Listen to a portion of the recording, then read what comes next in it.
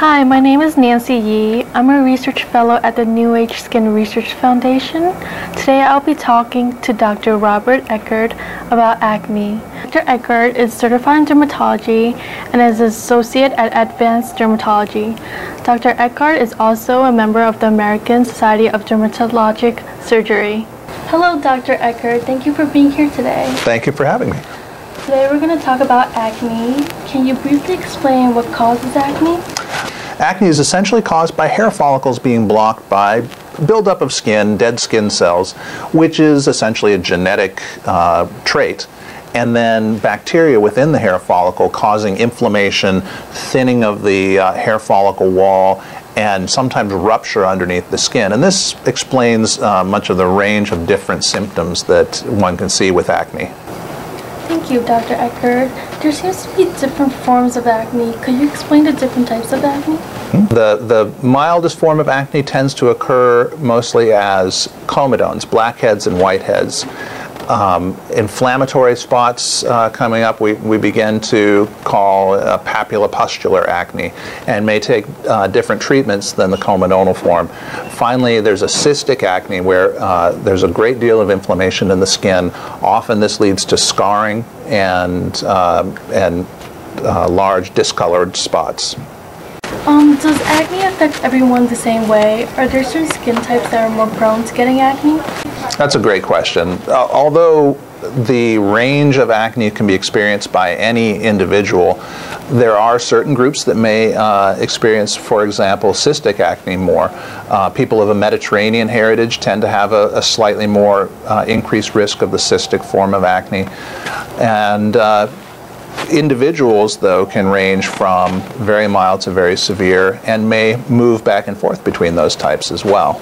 And each of them does require a slightly different approach to treatment. Does acne generally occur in adolescence? Everyone wishes that acne was just experienced between the ages of 15 and 18 and then you'd be over with it. And for a majority of people, that is probably the age range that they have their acne outbreaks. But there's quite a few adults that experience acne lifelong. Approximately 5 to 10% of adults will have acne still occurring into their 40s. They may get a little bit of a break once menopause has occurred, but that's actually quite late in life as well. And treatment in adults needs to be tailored differently to treatment in teenagers. There seems to be a lot of products out there to treat acne. Are there any effective treatments for acne? There's a range of treatments available, from over-the-counter to prescription. Over-the-counter products have usually one of two active ingredients, either salicylic acid or benzoyl peroxide. Salicylic acid can help to exfoliate the skin, open up some of those comedones, and benzoyl peroxide tends to be antibacterial and anti-inflammatory, addressing some of the P. acnes bacteria in the hair follicles. If these are not effective, and for many people they can give improvement, prescription medication would need to be employed. My preference is a compound known as a retinol, which can be found in products like Retin-A, Tazorac, or Differin. These help to exfoliate the skin. They're anti-inflammatory. They are somewhat antibacterial, and they can also help to strengthen the skin somewhat. Many people experience a little bit of irritation and peeling when they first start using them, but this is temporary, and they are probably the single most effective topical agent that we can use.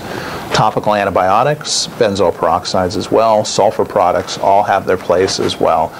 And then there's a class of systemic agents, oral antibiotics or oral derivatives of the retinols. And these are for more advanced acne, more inflammatory, or even cystic acne. What other treatments or actions one could take to prevent an acne breakout before it starts? Good cleansing of the skin is where most of this starts, with a mild agent. A non-soap cleanser is always good. Moisturizing the skin in many cases can help as well. And then regular use of the agents recommended by your doctor, especially the retinols, can prevent outbreaks by keeping the skin free of the blockages of the hair follicles and decreasing the inflammatory response to the bacteria in the hair follicles. I get this question all the time about food in particular. Can I eat chocolate? Can I eat greasy food? as well as other questions about can I go tanning to fix my acne. Let's talk about food briefly. Food is very difficult to prove any kind of causal link with acne. If you're a person who experiences a breakout after you eat chocolate, then by all means avoid chocolate, but there's never been a study that's proved that in a population the use of chocolate or greasy foods can make a big difference in acne. There's some very interesting research that's come out in the last year or so showing that low glycemic index diets may reduce acne, but it's unclear from those studies whether the effect is from the food itself or just from weight loss experienced by the participants. Sunlight in some individuals will help to decrease some of the inflammatory symptoms of acne, some of the red spots. But in other individuals may actually flare acne, and in any case we do know that it leads to sunburns, aging of the skin, and skin cancer, so I don't tend to advocate this as a treatment for acne in my patients. Sometimes one's acne could clear up, but they're still left with scars. What can be done to prevent acne scarring? Now often people will have some discoloration, some brown spots or pink spots that are left behind as the acne fades, and they think of this as scarring, but this is really a temporary condition. Many of the acne medicines that we use will help to speed up the resolution of these discolored spots. But as I say, effective treatment is really the most important thing to prevent scarring. If you're left with residual scars, what can be done to lessen or erase the effects of acne scarring? There's a whole range of treatments for scarring of the skin.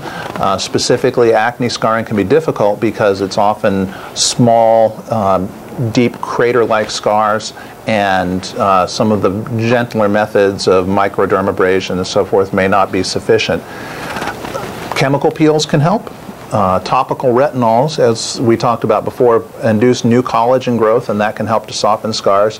And for those cases that don't respond to either of these less approaches, resurfacing with a laser can be very effective, essentially erasing even deep acne scars. There is some associated downtime, but the results are very satisfactory in many people. Lasers such as the Pixel CO2 laser, Fraxel laser, or the smooth beam laser are all lasers that I employ regularly for softening or erasing acne scarring. Okay, well, thank you very much for your time. Thank you for having me.